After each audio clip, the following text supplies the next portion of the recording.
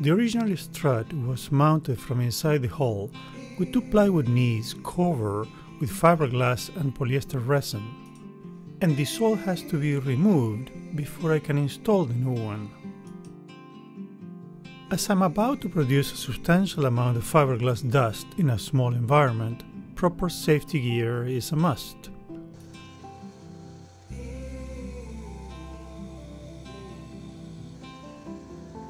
And so many hours of grinding fiberglass with an assortment of tools begins.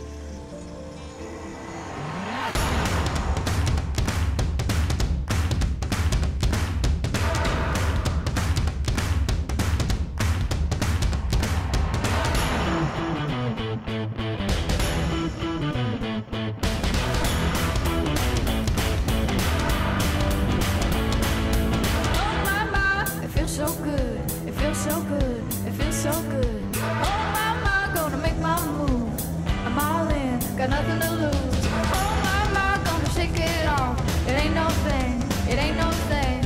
Oh my, doing what I want. Gonna do my thing, do my thing. Put it up high, take it low. I'm feeling right from head to toe. Light it up and let it roll. Here I go. Are you ready? Ready to go? Are you ready? Ready for more? Are you ready? Ready for me?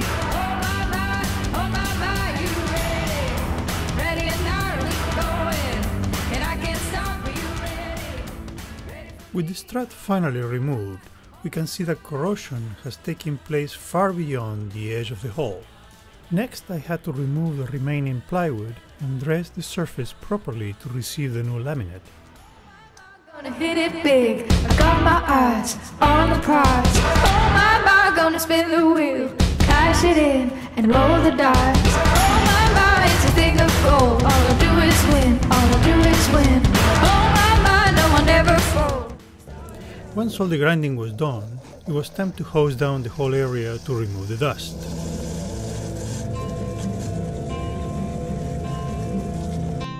With the area clean, I brought the new strut up by hoisting it with a rope into the cavity left by the old one.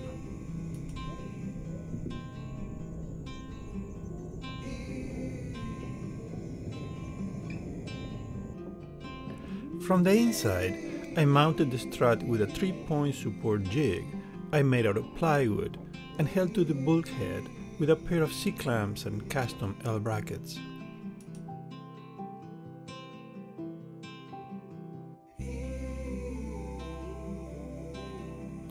Next, I wanted to course align the assembly. For this, I mounted a camera on the board of the strut, connected via Wi-Fi to my cell phone. This allowed me to adjust the strut attitude while effectively looking down the bore of the strut itself. Here we see the phone on the lower left corner of the screen as I performed the adjustment. I kept adjusting the 3 screws until the stern tube bore was aligned with the strut bore. This took several iterations, but eventually I got it reasonably well aligned.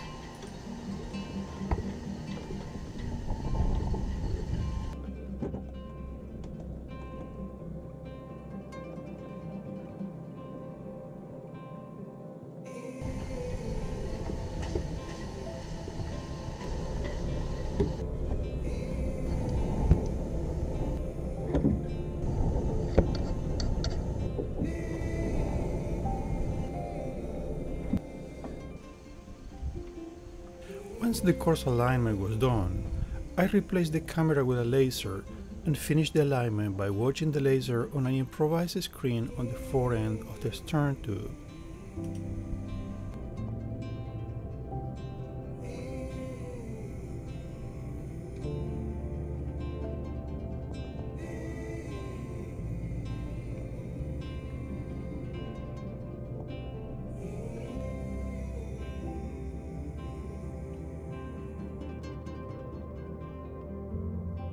Once I was satisfied with the alignment, it was time to set the strut in place. The first step was to cover the gap around its base with masking tape, so I could later fill the void with a thickened mixture of epoxy and glass.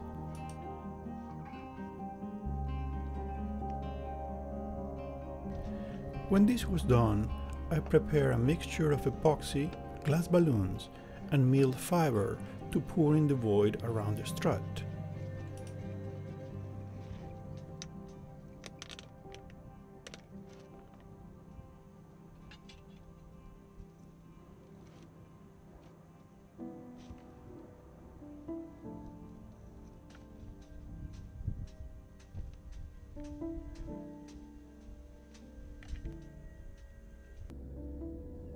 With the mixture ready, it was just a matter of carefully pouring it in the void.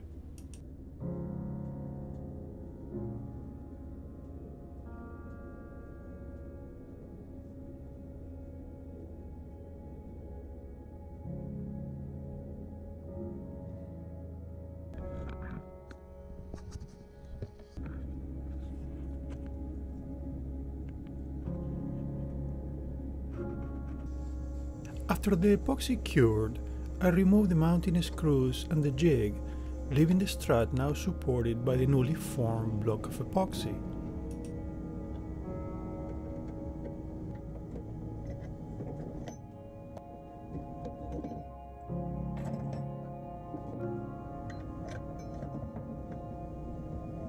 It was time now to verify the alignment, and fortunately all looked good. Next, I needed to transfer the curvature of the bilge to the knees and then cut them to shape.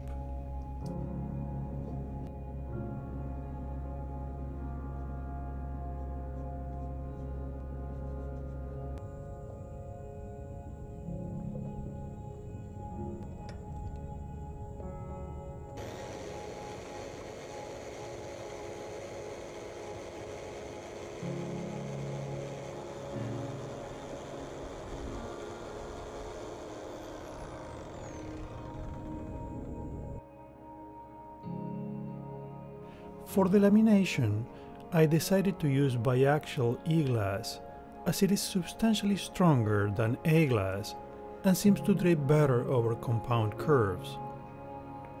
I started the lamination process, forming a sleeve of fiberglass around the body of the strut to encapsulate it and to assure the transfer of efforts to the knees and the laminate surrounding it. To make this easier, I sprayed some 3M glue on both the strut and the glass cloth so I could tack the first end of the ribbon to the side of the strut.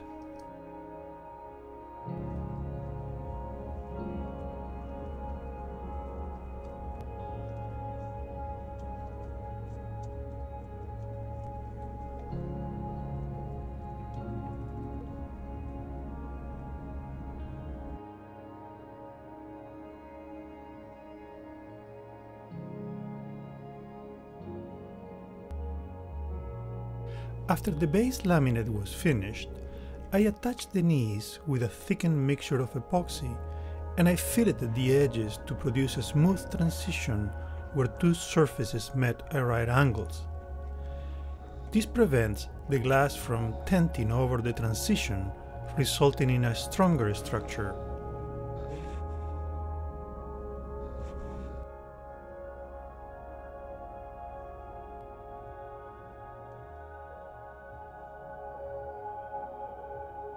I like to apply the cloth over the filleting material while it is still wet, assuring a chemical bond between the two.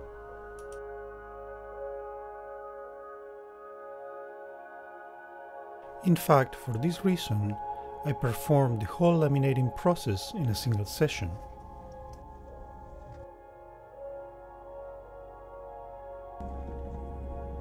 Finally, I poured a mixture of thickened epoxy on the cavities left behind and in front of the strut to create an even surface, preventing the collection of water and to make cleaning easier.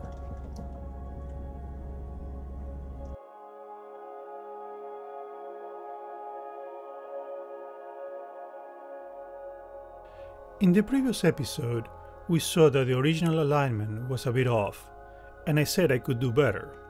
Did I? After the job was finished, I remeasured the alignment and the new strut was off by about 240 arc seconds, while the old one was off by a bit over 1,000 arc seconds, yielding a 3 times improvement over the factory's alignment.